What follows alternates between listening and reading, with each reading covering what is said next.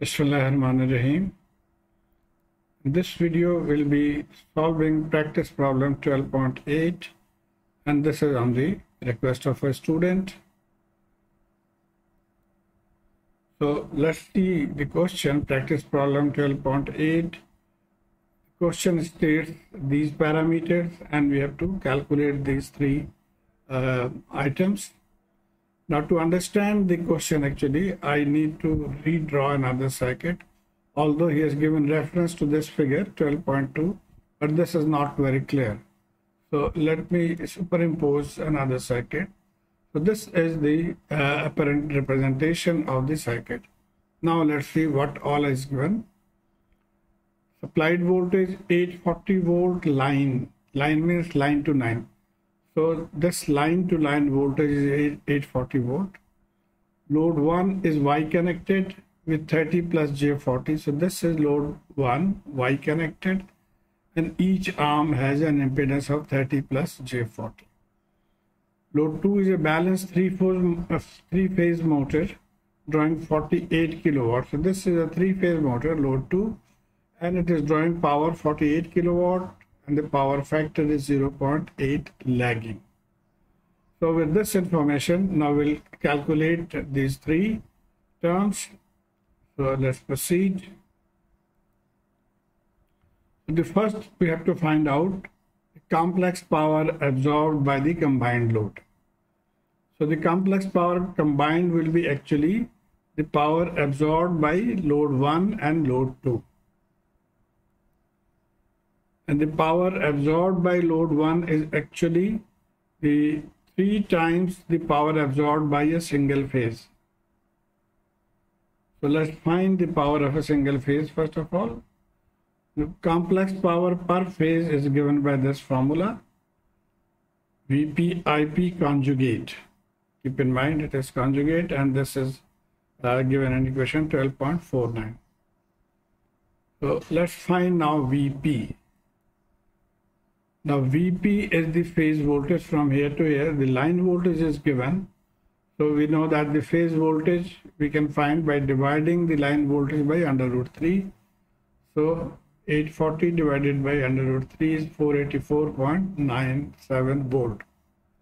And now we need to find the current, I phase, and current will be V over Z. So this voltage is known, we know the Z.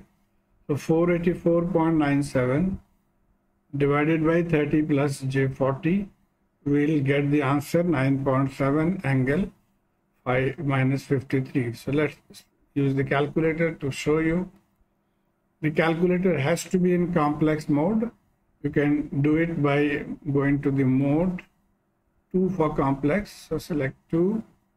Now we are in complex mode. Now we'll divide this. We'll select this division sign. 484.97,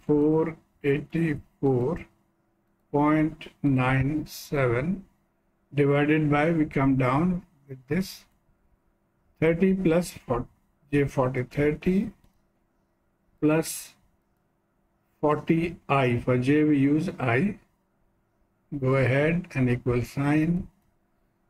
Now this is in rectangular form. We have to convert it into polar. So we shift complex and we select 3 for R theta, 3.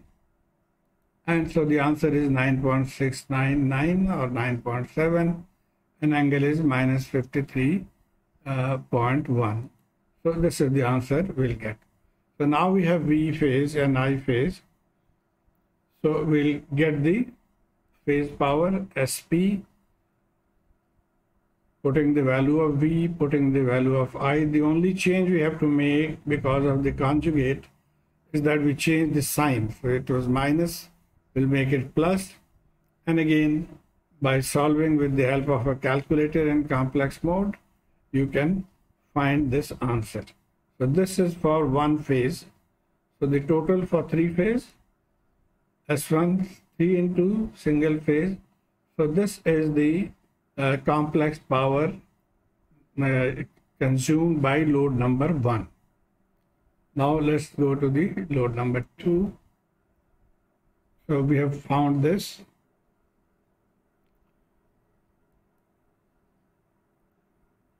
Now for load 2, we have to adopt a different technique because these parameters are given, so we'll have to use this. And this complex power can also be written in terms of P plus JQ, that is the real power plus imaginary power. Now the real power P is 48 kilowatt, always in kilowatts. 48 kilowatt is the real power, and if you see this power triangle, this is the real power and its unit is kilowatt. This is imaginary power, unit is kVAR, and this is the complex power and also apparent power, its unit is kVA. So real power is given. We have to find the imaginary power. So we have to adopt a technique now. First of all, from the real power, we have to find the apparent power. Okay, one more thing, power factor 0.8 means theta is cos inverse of 0.8, so the angle is 36.87. Now to calculate S2, we need to find Q.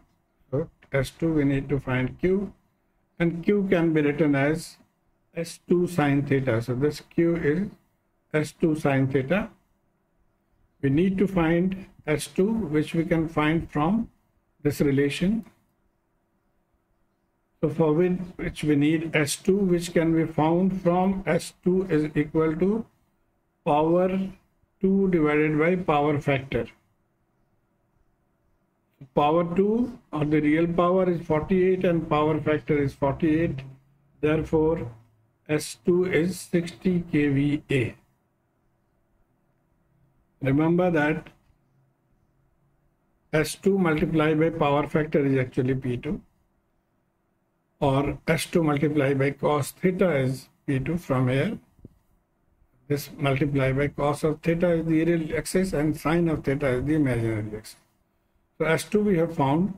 Now using this formula, Q2 is S2 sine theta, and putting the value of S2 sine etc. So Q2 is 36 kVAR. So now that we have found Q2, we will put in this formula to find the complex power. So putting in the values Pn, so this is in the complex power S2 capital. And now we can find the total power S1 plus S2. This was S1 we had calculated, and this is S2. So you can use your calculator in complex mode again to find this answer. Let me try to show you. Clear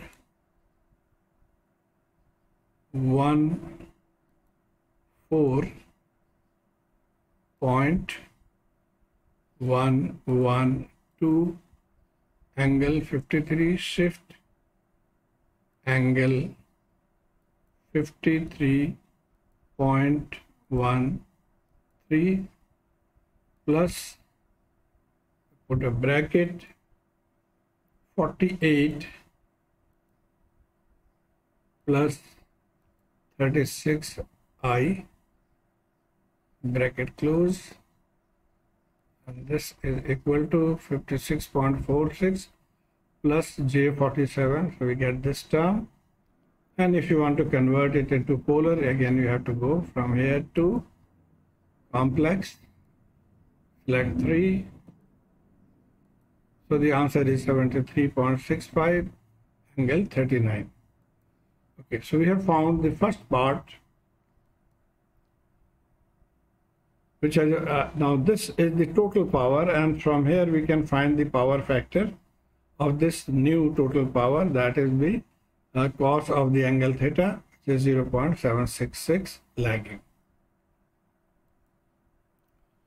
Now question number 2, the kVAR rating of each of the 3 capacitors connected in parallel with the load. So the capacitors delta connected could be will look like this. You can find the reactive power needed to bring the power factor to 1 using equation this. Now we have to The question is says that you have to raise the power factor to unity, that means power factor to 1. So for power factor 1 or for any power factor change, we will use this formula, and this is given in your book. Okay, now the power factor, when we're saying unity, that means cos theta nu is unity. That means theta nu is cos inverse 1, which is equal to 0. So this theta nu is 0, and this theta old we had already calculated, so we'll use that. From here, this was theta old, and this is our P. So we'll use these terms. P will use this. Theta old will use this angle, and theta new will use this angle 0. Okay, so using the values, and we can get answer. Again, we'll take help of the calculator.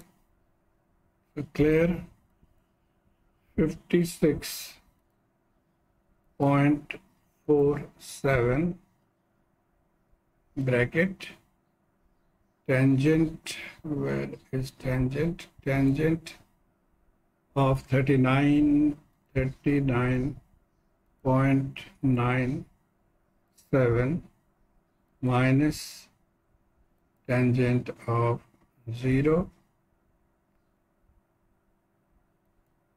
Sorry, we have to close this also. This angle, and we have to put another bracket and close this bracket. Okay, now equal sign. So it is 47.33 kVAr. So this is the answer.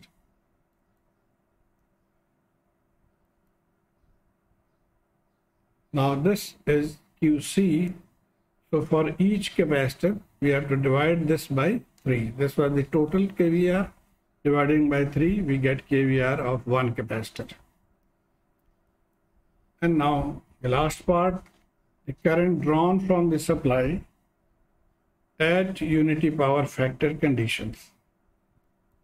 So current drawn, this is the formula for apparent power in terms of line voltage and line current, under root 3 VL. So from here, I will be S divided by under root 3 VL. Now, at unity power factor, remember when unity power factor means angle is 0, that means this angle is 0. So this will come and lie over P. That means S is equal to P. So S is equal to P is equal to 56.47 kVA. So we'll use this value of S here. And so current will be 38.81 ampere.